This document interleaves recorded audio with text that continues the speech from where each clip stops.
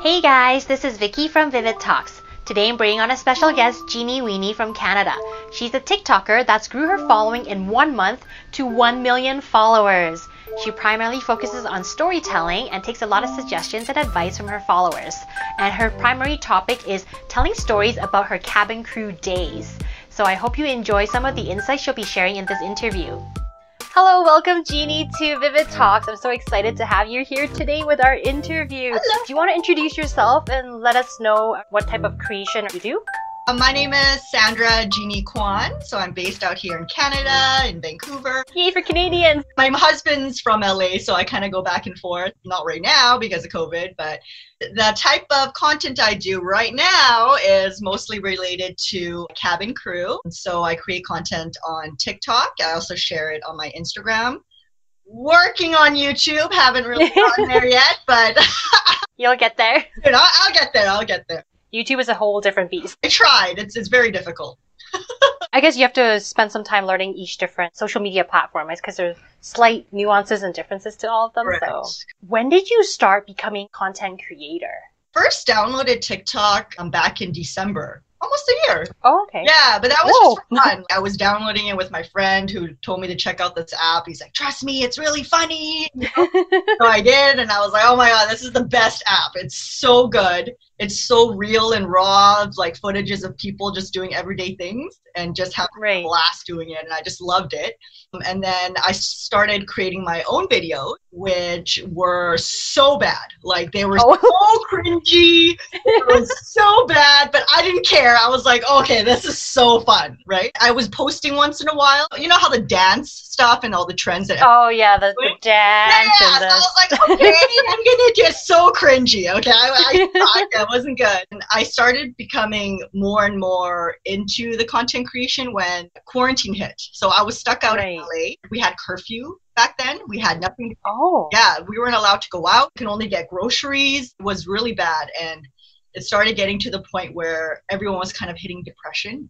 It was just really bad. The only thing that was keeping me happy and sane was TikTok. Just kind of use that as a way to express myself and how I felt and what was going on during that time. Yeah, from there, it just kept going. Skyrocketed? Yeah, it just kept going.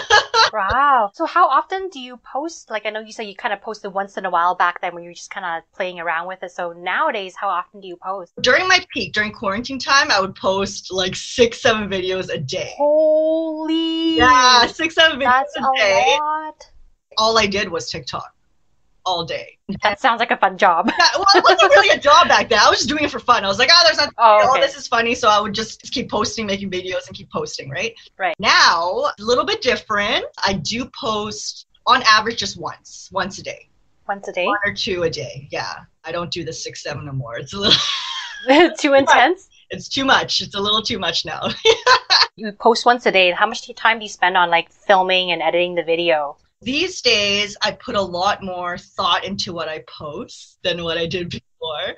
So take maybe 30 minutes or so, or throughout the day, I'll just think of brainstorm of ideas. And how I get to them, I have a spreadsheet. So whenever I do my day and I think of something or something funny happens to me on that day or whatever it is, I quickly write it down, like this would be a fun skit. And so I post it down. And then when it comes to the day of the filming, it all depends how I feel that day. So, yeah, and then I'll choose from my ideas. So I'll be like, okay, actually, I'm in a good mood. I feel like, laughing about this. And then so I'll pick something that matches my vibe that day, and then I'll go ahead and film. It can take anywhere from 15 minutes to an hour for the full filming and editing. On average, I say half an hour. That's pretty good. I know usually it takes me about an hour to get the whole thing done. When I'm more intense, it takes me about 2 hours. So half an hour is really good. A lot of people on TikTok use a lot of graphics and put a lot of effort into it. Mine is just green screen. I'm literally just there, just doing stupid things or just talking. And so editing is very simple for me. I try to keep it as simple as possible. The ones where I have like a bazillion costume changes because I play everyone, all the characters. So if I have to keep changing, and one I changed like 8 times. Like that took me a while. That took me a long time. Right. So it all depends, yeah. So do you film in the TikTok app or do you film in a different video program on your phone? I film everything on TikTok. Oh, and everything's edited in there too then, right? I've tried different apps before. I don't really know too much about TikTok and the algorithm. I've noticed that when I use different apps to edit and then I upload it that way, the videos don't do very well. I don't know why. It's just what I've noticed. There's one app that I used, which was CapCut. And that is actually owned by ByteDance, which owns TikTok, right? So, and you can upload directly. So I tried that and the videos have done really well. I'm not sure if they push those videos to, promote their own app. Either way, like the best one for me, the easiest one is just using the TikTok. Yeah, that's what I heard too. I use CapCut too to edit because they have so many like functionalities. Yeah.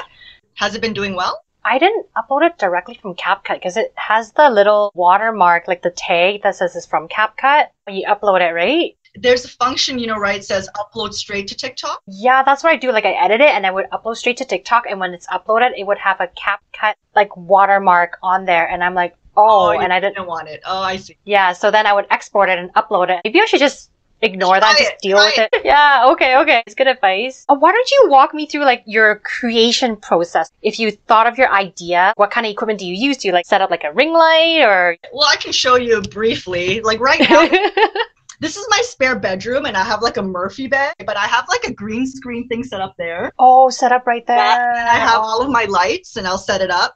Everything on mine is green screen.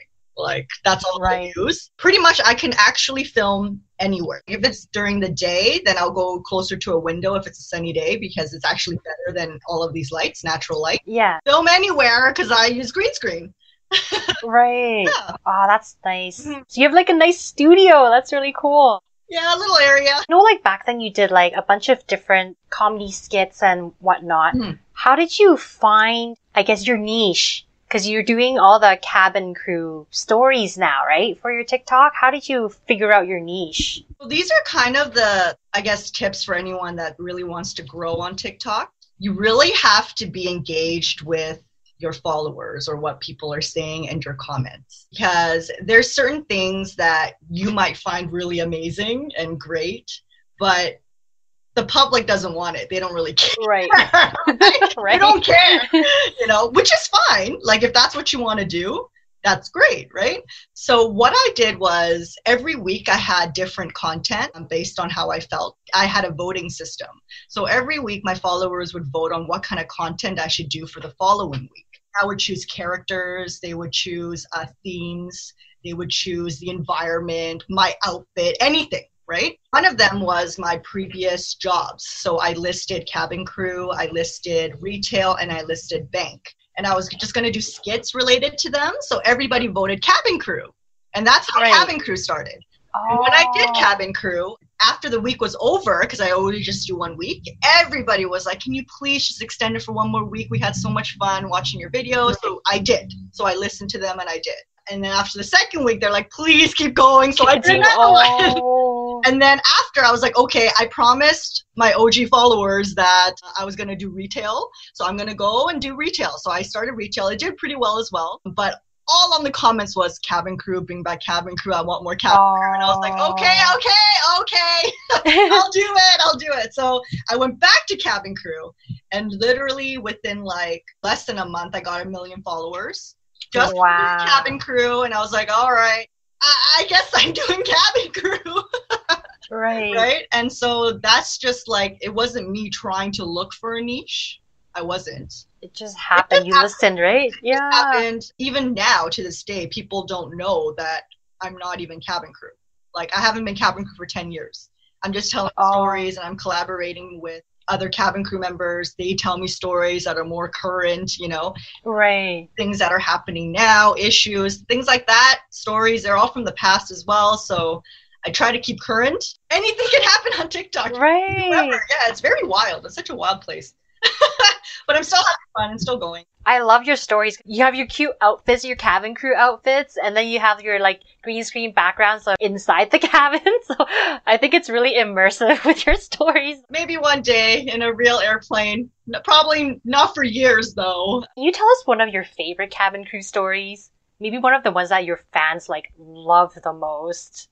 Oh, well, the one that got the most views or people were like, I love this one, wasn't My story, it happens a lot actually. I do remember another crew member when I was flying tell me the same story. One person sees one passenger getting an item, everybody wants it, no matter what it is. Yes. Yeah, I want one too. me too, right? So that's why we try to discreetly give things to passengers when they ask for it. The funny one was the one where a female passenger asked for, a pad, sanitary pad, and then a male passenger was like, I want one. Yeah. So you give them one, right? And then they use it as eye shades. So that actually does happen. Eye shades? Yeah, they put the pads on their eyes and they stick it to the eyes. So I did have a lot of crew. They're like, oh, actually, that's happened to me on my flight. They know what it is? You know what? In all honesty, though, sometimes we fly to countries, they don't have access to those items. So they might not know what it is. We have a lot of toilet problems, right? Because some countries don't have toilets, actually. They don't, right? So when they get on a plane, they don't know where to go. Oh, no. It sounds like a nightmare. Yeah, so sometimes they'll go on their seat. Sometimes they'll just stand up. I got peed on. I just did a TikTok today on that, too. The one that happened to me was I was just sitting, having my lunch. The crew area, yeah. Guy just comes up and just takes off his pants and just pees. And then obviously being on the wall, and then it sprays and hits me on the leg, and I'm just like sitting there eating. Oh no! Yeah, so extra flavor. No, anything happened. Everybody's like, I want to be cabin crew. I'm like, okay, but understand what it really is. You're everything up in the air. Everything. You have to keep that in mind. I guess that's why people like your stories, because they're so like crazy out there. You'd never expect it, right? Majority of people are like, what? Seriously? Whereas all cabin crew are like, oh yeah. Like, no, yeah, that's like every other day. Talking about that's mild. Yeah. It's just very interesting. And I think that's why the content is very appealing to a lot of people, because they just don't know these things. So I think if you show a side that most people don't know about and are interested and find it like, oh my God. Another account that I just recently found, it was like an astronaut. So she goes through everything, and I was like, oh, that's amazing. And then she goes through how, they recycle their pee. Wow. So it's very cool. So I think as long as you find something that's interesting, you'll make it. Yeah. That's cool. The astronauts making TikToks up in space. Just saying. Or no, are they doing that, or are they doing the green screen thing? She wasn't in space, but she is actually in a spaceship. Oh, like on Earth. But there's like so many cool accounts coming up. Everyone's like, I learned more on TikTok than in school, which is true. Right. TikTok is like focusing on the educational portion of the app too, right? And really pushing for people who are educators. Yeah. Infotainment. Super entertaining, and I love it. And I just love the fact that anybody, you don't need any experience, can do it. So if you have something to teach or want to say, like, you can go and say it, It's pretty amazing. I guess it's because it's like really organic and anyone can get out there and strangers can just feature content, right? You gotta be okay with that, though. That's true. Pros and cons. How did you feel when people started knowing you, and were you afraid that people run into you in the stream, like, hey, I know you from TikTok? Like, how did you feel about that? I don't really know too much about that because I don't really go out. Oh. Even if I go out, I don't look the same as I do on my TikTok. I have 1,000 wigs. I look very crusty when I go out with my glasses and my sweats, and I'm in my mask, and no one's going to know who I am. Right. Only time that I got noticed was when I actually filmed in my uniform at the mall. Oh. That's the only time people will be like, oh, hey, you're the TikTok cabin crew lady. And I'll be like, yeah, that's me. That was really nice. It was very cool. I don't have too much experience of people noticing me outside. I guess nowadays you were staying home anyways for COVID, so yeah. So I'm just wondering, like, what was your biggest challenge when you're trying to create content? I think this is for every content creator. Am I always gonna consistently post something good or post something funny? And you're always like stressing out about that. When I talk to other content creators, that's their concern too. It's like, oh, all of a sudden people love you and then they're just gonna hate you, or they're not gonna care about you anymore. That is a struggle. I think it's just I'm putting that onto myself. And once I realize, I'm like, forget about that. Remember why you're doing this. Remember that you just love creating, that you are having fun. And so not that I don't care about the views, because I do care about the views and the followers and stuff like that. But just remember that it's something that I enjoy, and post what I enjoy and have fun doing it. Because the minute that it stops is when it's going to look forced. People are going to know. Like, they'll be like, oh, yeah, she's lost her spark or whatever it is, right? Lost her passion or whatever Lost it her is. passion. It seems like it's kind of dull now or whatever it is. And right now, I don't feel that at all. Like, every day I'm having so much fun. Of course, I have bad days too. And those days, I just won't post. I've learned from other creators to create, when you're having a good day, make a ton of videos that day. Oh. So that when you have a bad day and you're like, oh, I can't do anything today, you still have videos that you can post that day. Right. Yeah, trying to do that, but it's hard. Whatever you guys see, I just finished filming and I post right away. Live in the moment, yeah. But I am going to try the other strategy just in case. The last 2 days I didn't post at all because I wasn't feeling great. And I didn't have any backup videos. That's something that I'm going to work on. Spread it out.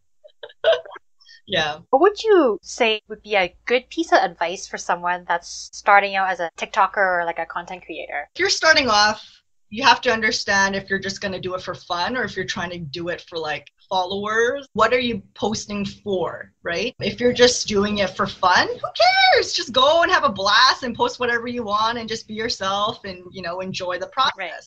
If you're doing it for a business, it's a little different. Currently, I'm trying to convert it into a business, and that's my biggest challenge right now because I don't have any experience doing that. So I'm learning as I go. But business-wise, there's a lot more to it. Yes, for sure. Yeah, and I don't want to give too much advice on that because I still don't know. I'm still learning. Understand why you're posting and what you're posting for, and I think that's a good step. But really, you should be passionate about what you're posting, be genuine, have fun doing it. Because if you feel like you're pressured to post, it's not going to be good. No one's going to watch it, you know? I'll still watch your videos. I'm like, oh, she's having a bad day, but she tried. Yeah. Some days I'm just like, I know I have to, and then I do it, and afterwards I'm like, oh, I can tell. Even I can tell, right? And there's some days you guys will know. I'll be like, oh, she's having a very good day. Yeah. Aww. It's different from Instagram where you can Photoshop everything. Every day is a perfect day. It's not every day is a perfect day. You know. Well, that's why it's so real and like authentic, right? Because you can't. Well, I mean, you could, but it's really tough to Photoshop or to fake videos. Yeah. Like to edit it. Yeah. It's really tough to do that, right? For sure. It also depends what type of content you're putting out too. I mean, if you're doing like a tutorial of some sort and you're having a bad day, no one can really tell. You're just kind of, you know, showing stuff off. But if your whole image is like personality or something, your personality and you, and that's what you're showing, then they're gonna know. Thanks so much for taking your time today to chat with me. I'm so happy that I got to do this interview with you. Thank you so much, Jeenie. Thank you. Hearts.